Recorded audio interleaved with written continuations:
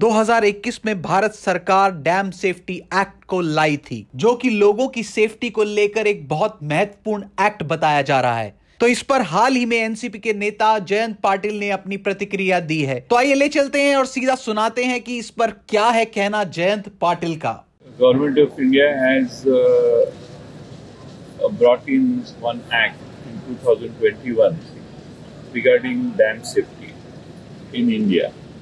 And because of this Dam Safety Act, which is very essential, very important for the safety of Indian people who live on the downstream of all the dams in India, we have to take care of the dams.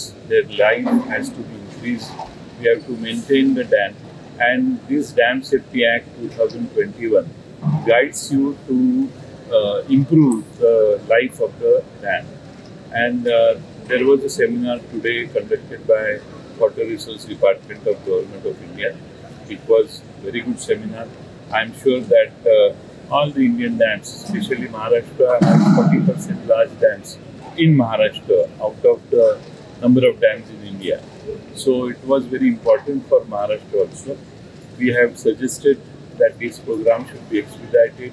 We have also suggested that silt in the dams should be also removed regularly, and there has to be some method of removing.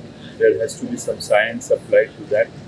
And the saline lands which are on the downstream of in the command area of the dam, we need to have a old program which was there in previous governments, where farmers used to contribute, Government of India used to contribute, and the state used to contribute.